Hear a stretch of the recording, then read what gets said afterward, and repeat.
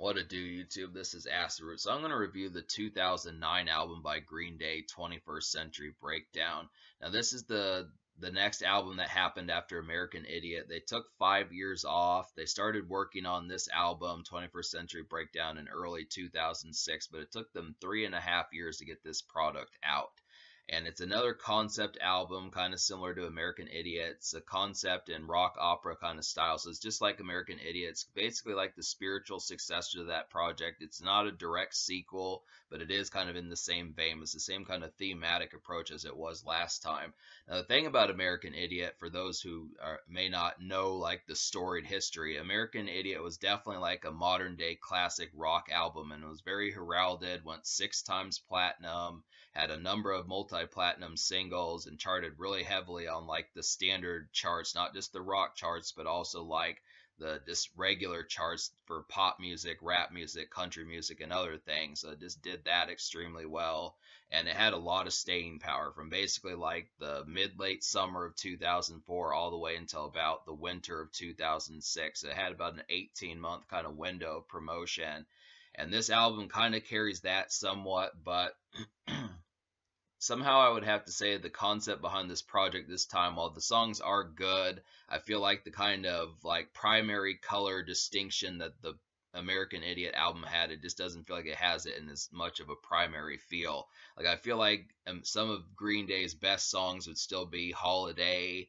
and American Idiot and Boulevard of Broken Dreams and When September Ends, but I just don't see that concept as I start to listen to more Green Day. This is really only like the third Green Day album I've reviewed, but in terms of like career highlights from them, I might think that 21 Guns kind of was, but I don't feel like Know Your Enemy quite has the strength that the lead single from American Idiot did, American Idiot. So that's just kind of the concept, but it is a good song. But we'll kind of get into these and we'll talk about that so you can kind of know about it. So that's kind of the thing.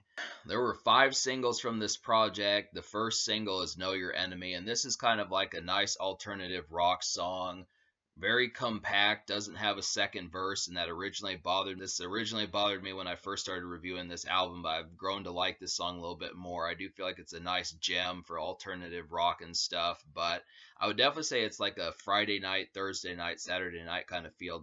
Definitely something for like a pub and a pub crawl, going out to like night venues and that type of stuff. Just another hit, very similar to American Idiot and Holiday from American Idiot album. Just has that same kind of high tempo kind of energy, so that's a nice one. I will say, like I said a few minutes ago, I don't feel like it I will say, like I said a few minutes ago, I don't feel like it has the distinction of Holiday or American Idiot, but it is another good song in that same vein if you're just looking for a nice regular kind of weekend single by Green Day and you need something to kind of hit up. And plus, this was a pretty popular song. This hit like 28 on the Billboard 100, so it's a relatively known song, maybe kind of an underwhelming one, at least in terms of the notoriety it got. It's a good, I'm not saying it's underwhelming in terms of quality, but this is not, it's probably not talked about as much as it was 13, 14 years ago and such. So it's definitely one to dig up a little bit, and it is a pretty solid one, just because I feel like American Idiot and Holiday get the girth of kind of Green Day plays compared to the 2000s Green Day.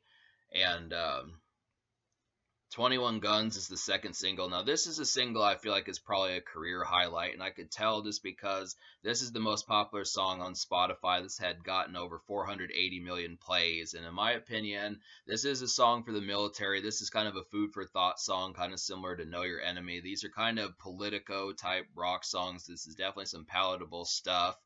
And I kind of like Osama bin Laden was alive at this time, so I kind of feel like there was the concept of the military and that sort of stuff, talking about 21 guns and that sort of thing. And the thing about it is this has a pretty good chorus. This is a real hazy, kind of distorted kind of song, very similar to Boulevard of Broken Dreams.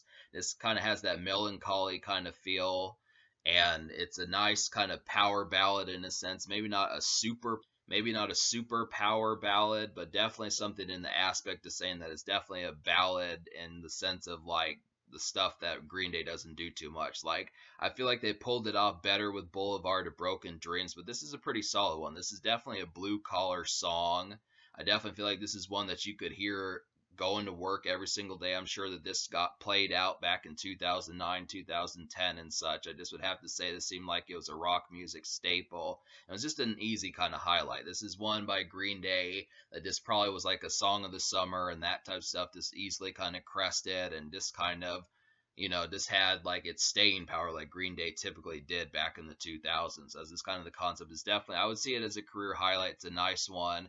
Maybe not a party song and an outgoing song, but it just has that kind of blue collar kind of workaday kind of feel towards it that it's kind of typical of what was probably necessary, something that can be presentable and just kind of food for thought when you're on the job and that type stuff. East Jesus Nowhere was the third single, and this is another one. This is kind of like Holiday off of American Idiot, where I feel like Holiday and American Idiot were a nice 1-2 punch off their 2004 album. I feel like Know Your Enemy and East Jesus Nowhere. I feel like Know Your Enemy and East Jesus Nowhere are kind of a good 1-2 punch off this album. So that's just kind of the concept as far as trying to talk about that, and I kind of look after it. Very kind of high tempo, another night venue, kind of stepping out for the weekend kind of feel of it, and it just has like a nice energy. Yeah, East Jesus Nowhere is definitely one where there's going to be some drinks around and that type of stuff. I just really feel like this is a perfect kind of weekend kind of song. This is the kind of energy that Green Day just necessarily needed to have, and it's kind of like you hear this song and you wonder where the fuck Green Day went back between 2006 and 2008, and it's kind of like it was just necessary. It really must have sucked having to wait those 5 years for Green Day back in the day, but that's just kind of the concept. This is a good one. Basically, just like Holiday and American Idiot on steroids. And 21st Century Breakdown is the fourth single. This is the only single out of the five I didn't enjoy.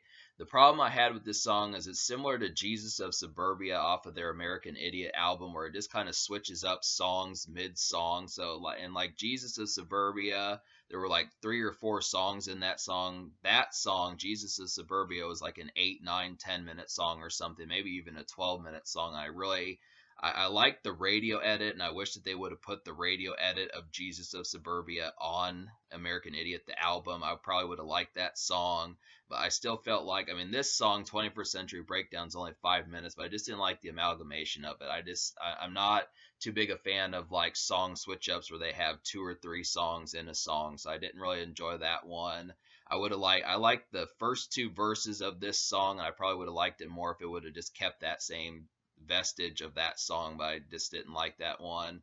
And Last of the American Girls is the 5th single, and this is kind of a rock song for the ladies, not so much like a romantic kind of Valentine type song, but just kind of a more female fan of Green Day kind of song. Like if Green Day was for women, this would be a song for the ladies and that type of stuff, the song that women would kind of like. And I like the concept of it because they didn't really do that on American Idiot, and I don't know how often they have done something like this. So it's just kind of interesting, kind of get like a women's song for like a single and that type of stuff, and it kind of works pretty well. So this has a nice kind of mid-tempo. It's not another party song. Like I feel like East Jesus Nowhere and Know Your Enemy are the party going out kind of songs, but this one's just kind of like, I don't know, it just kind of feels like a song that a chick would listen to in like the car, just going around, walking around, something like that, being at the house. Just kind of, I mean, I do like the energy of it, and I would have to say I do like it's just kind of a lounge song, definitely a song for cruising around, just kind of